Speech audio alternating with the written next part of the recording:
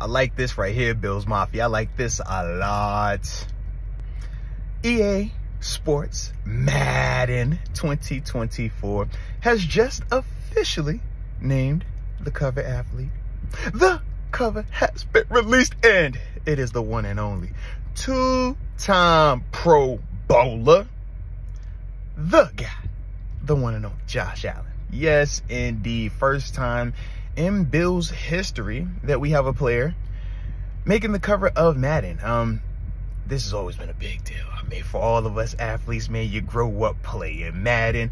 It's always about your Madden rating. We know every single year when the Madden ratings drop, how we react to them, and yeah, how EA, for some reason, can never seem to get those scoring attributes and statistics correctly. You know, it's one of them things. And we're not going to talk about Madden as a whole because we know it's a work in progress. Yes. Hopefully it can get that progress a little bit better. But either way, Josh on the cover of it, man, that is big time right there, man. For me, man, I love it for him, just continuing to ascend to the star that he truly is. We know what he's been in this league and how he continues to get better and exceed expectations.